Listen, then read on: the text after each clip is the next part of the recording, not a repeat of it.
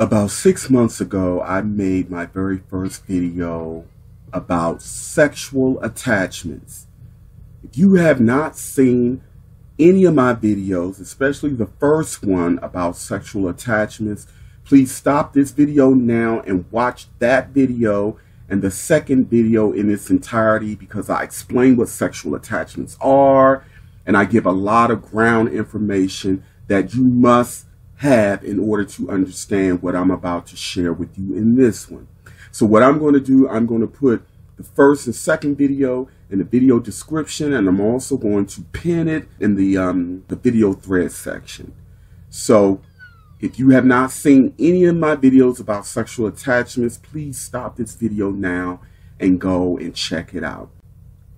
Now, if you are easily offended, if you're squeamish, this is not the video for you, because this is the extreme version of signs that you or someone you may know may have a sexual attachment. So again, if you are easily offended, if you're sensitive, you should stop this video right now. It's not for you. Rest of you guys, listen on. The first sign that you or someone you know or may know of they have a sexual attachment is that they are sexually aroused by very nasty things.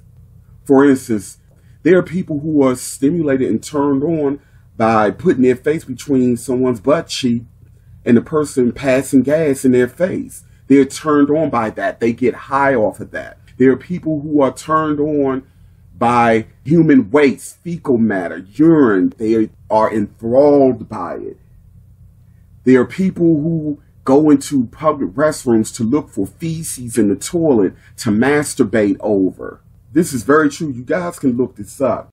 When I was just out of high school, a co-worker shared with me a story of how his best friend, which I also know he was talking about himself too, his best friend was hired by a very successful lawyer who lived in the upper northwest part of Washington, D.C.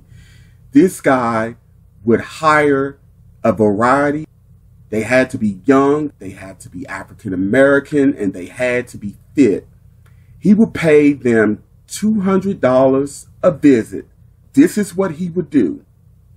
He would have them come over. He would put newspaper all on the floor. He will lay down on the newspaper nude and would require that the young man have all of his clothes off. The young man's job was to squat over this man and defecate and urinate all over his body. And the man would rub the feces all over his body, the urine all over his body as he masturbated to a climax. And he would pay $200 to these guys for doing this. Another story, there's a guy that I knew of. He loved to get oral sex, and he could only have an orgasm if the person would vomit on his penis. This is just not healthy.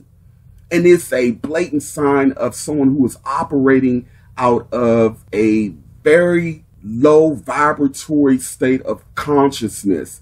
And when one is operating on that level, they make themselves more accessible to these lower astral entities and parasites who can only access low vibratory magnetic waves and fields and energy forms. So because foul odors and this kind of energy and behavior emit a very slow, denser wave of energy, this is what these parasites have access to. So they latch on to people who may be engaging in this stuff, and these entities encourage them to keep doing it. The next sign is bestiality. People who are sexually aroused and attracted to animals, they call this zoophilia. I am very clear that some of us have animal genetics and animal genes due to genetic splicing and experimentations that had occurred thousands of years ago. But even still, at this point in the game, at the end of a cycle, those of us who have not evolved beyond the animal nature or lower nature is still operating in a lower field of consciousness, which again is adjacent or connected to the lower self. Next is necrophilia. People who are sexually turned on and aroused by dead people. You guys can look up and find stories where there are people who go into the mortician field so that they have endless sex and do whatever they want when no one is looking.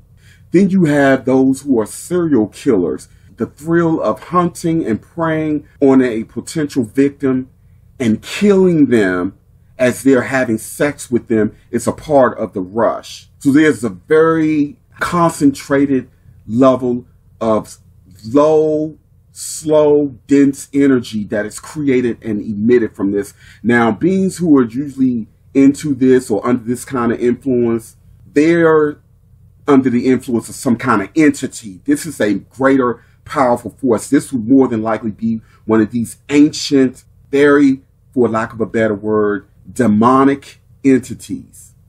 And here is why you will find people who are into these things, they always talk about a voice telling them to do it. Some of them believe it is God telling them to do these things or motivating them or pushing them to do these things. And some of them will outright tell you Satan or the devil. They will tell you that, yes, there is an entity or being that most of you guys see as evil and negative who's directing to do these heinous things. So again, I can't even guarantee that I can give any tips to help someone like that, because that is someone who is, in my honest and humble opinion, too far gone.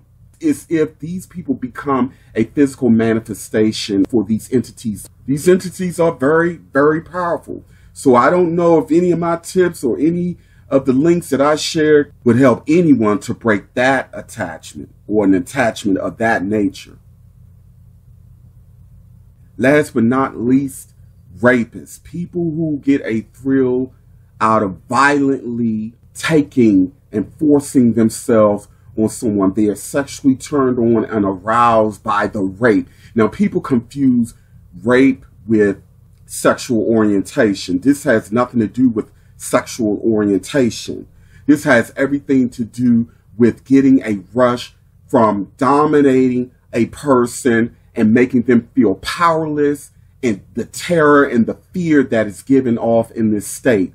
So it could be someone raping a child, a woman, someone of the same sex. It does not matter. It is the power dynamic that is charging one who has an attachment of this nature.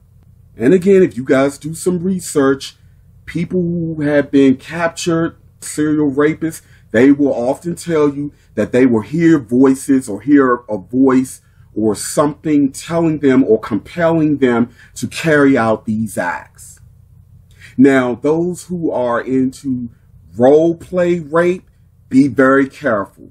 Be very careful, because what you are doing is making yourself a target for these entities to find you like a shark that smells blood in an ocean. You are opening yourself up as a potential target for these very powerful entities to come in and influence you to push beyond just role playing. This is also true for those who are into sadomasochism, meaning those who like pain and being tied up and brutalized for sexual release. Now let me get into some tips as to how we can break attachments. Now, usually these things take years to occur or takes years to build up to. So it's going to take some time to undo. It's going to take dedication. It's going to take consistency, and it's going to take mind power, will power. All four of these consistently will absolutely help you to break an attachment. So the first thing that I suggest is that make it up in your mind that you no longer want to participate or be a part of that which could be or is an attachment. For instance, if you're someone who has a lot of porn in your house, get rid of it. Get all the porn, magazines, all of this stuff. Anything that you have in your dwellings that feed into, that you use, that is a reminder of what feeds your sexual attachment, get rid of it. burn it.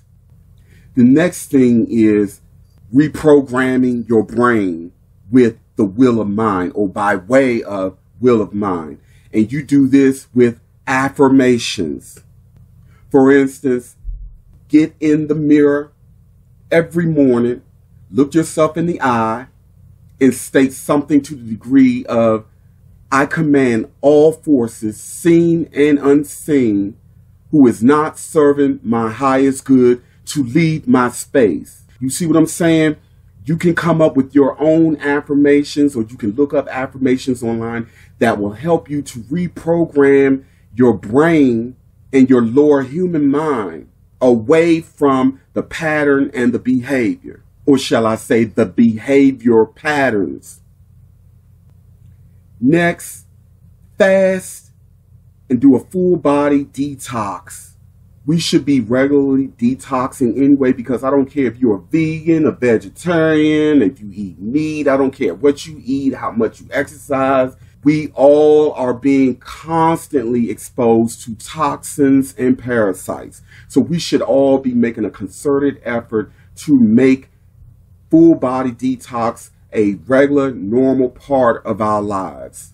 Fasting should be a normal part of our lives, because not only do we starve a potential parasite in other ways, but we allow our immune system and our digestive systems, our organs, an opportunity to reboot, so to speak.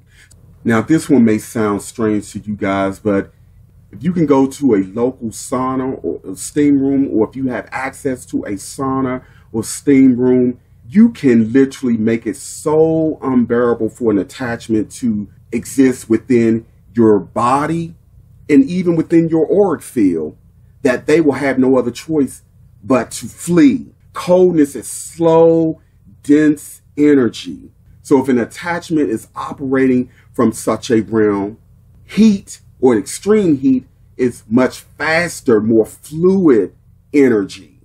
So if you overwhelm the body with heat and sweat, again, make this a part of your lifestyle, you can literally burn off an attachment over time. Your body, energy, your alkaline levels, everything will become so intense that the attachment just would not be able to hold its place or sustain its position. Now, y'all, with these major entities, y'all need an exorcism. I don't know what to tell y'all. People who have these things, they are way too far gone. They're knee deep in it. That's not really my lane. If there's anyone out there who have some advice for someone who has a very powerful ancient entity attachment, by all means, please leave it in the comment section. I'm going to link some other resources for you guys to help break soul ties or whatever. But again, the advice and tips that I gave you guys, if you take it and you repeatedly use it and make it a part of your lifestyle, all of them, you should be good to go. All right. Thank you guys so much for listening again, and please stay tuned for the next.